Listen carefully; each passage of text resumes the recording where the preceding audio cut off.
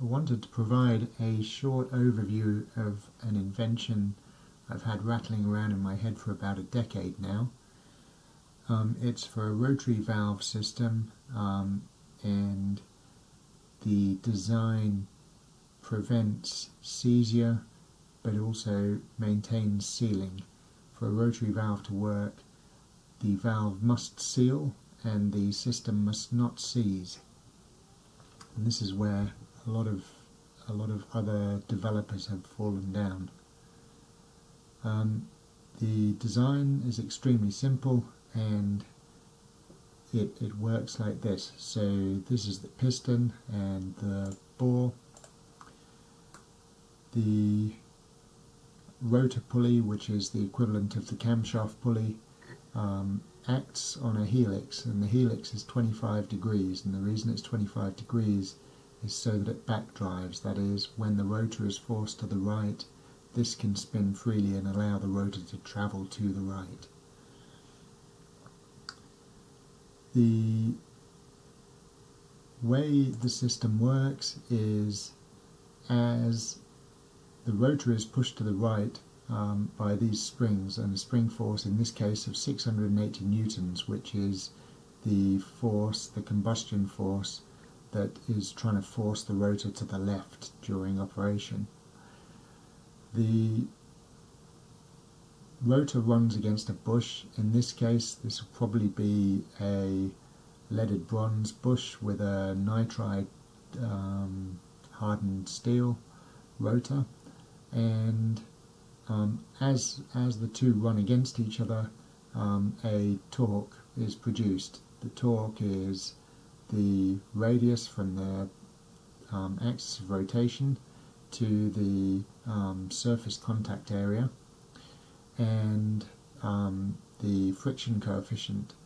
And as that torque increases, so if the rotor tends to seize, the torque to drive the rotor increases, which means the axial force produced by this helix pulls the rotor to the left. As the rotor travels to the left, a reduction in pressure is produced, and the reduction in pressure reduces the driving torque for the rotor, and the springs overcome the helix angle and push the rotor to the right.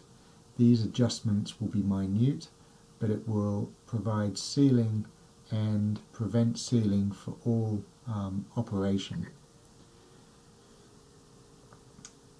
The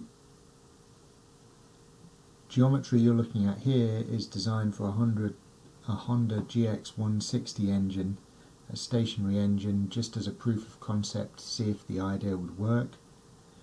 When I did the calculation for the torque to drive the rotor, you have to take into account the helix angle, but it's actually extremely low, so it's 0.023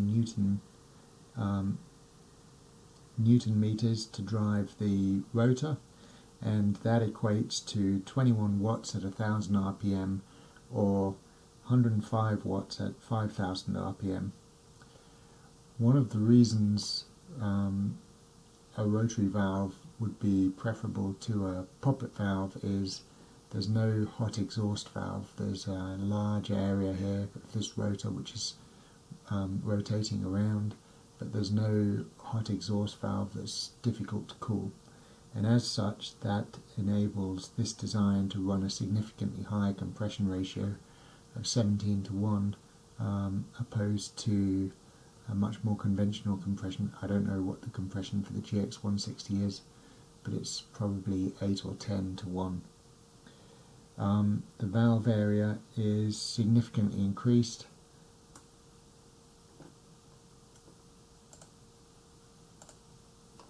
You get a large unobstructed opening instead of a poppet valve being in the way.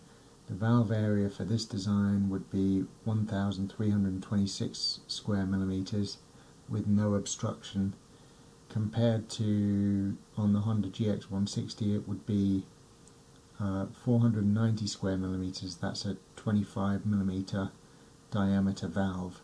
So that increases the valve area by 2.7, by a factor of 2.7.